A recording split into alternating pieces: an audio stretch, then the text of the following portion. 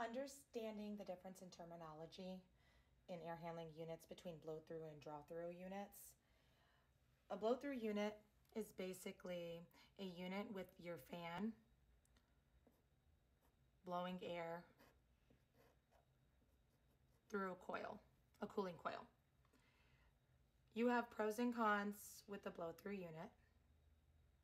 The pro with the blow-through unit is you don't have to anticipate any additional fan heat after the coil.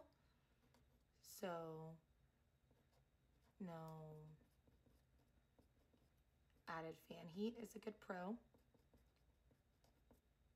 The problem with utilizing blow-throughs is you have to make your air handling units longer so that you don't get ununiform air. If your units are this short, your air is going to get sucked in by your fan and only hit a portion of the coil, which means you're not going to get all of the capacity out of your coil. So that could be a con. You either have longer units and uneven airflow, or uneven airflow at your coil.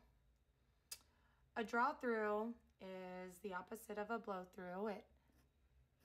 You have your coil prior to your fan, so it draws through air into your coil and then blows it out into your system.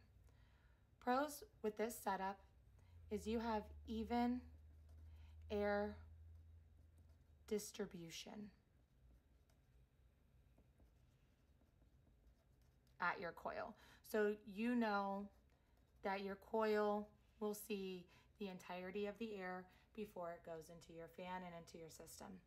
The cons of this setup, so you can have shorter units. So that's another pro. Shorter units. However, the cons with this setup is now you have your cooled air hitting a fan, and at that fan you're going to have some added heat. We typically assume about a 3 degrees